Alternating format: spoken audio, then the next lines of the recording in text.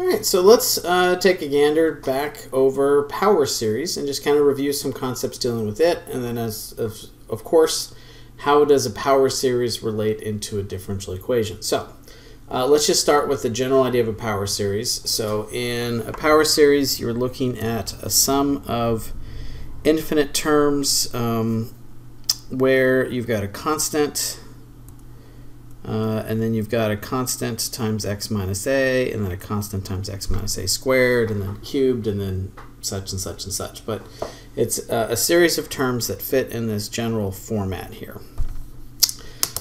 With respect to that power series, we refer to that power series as being something called convergent at a specific value of x if the sequence of partial sums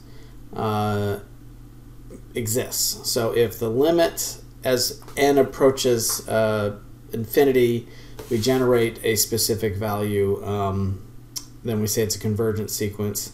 If the sequence, the limit does not exist, then we call it divergent. And again, we'll review in a little bit what this has to do, how power series works with expansion of terms and this idea of convergent, divergent.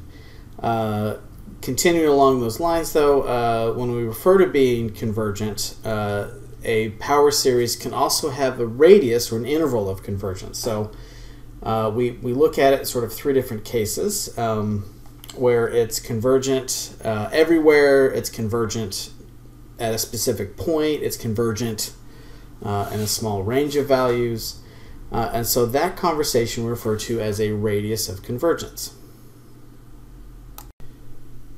Okay, so with respect to this interval of convergence, when we talk about the radius of convergence, we break it down into three cases. If the radius is non-existent, so the radius is 0, we say that it converges only at its center. If the radius is infinitely large, then we say the series converges for all x.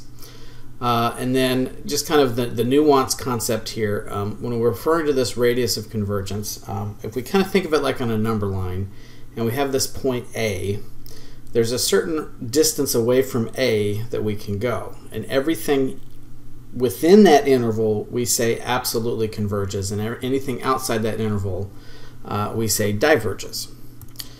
And that interval itself is what we're having the conversation about, being how big it is. Now, what we're not clarifying at this particular moment is what happens at those transition points.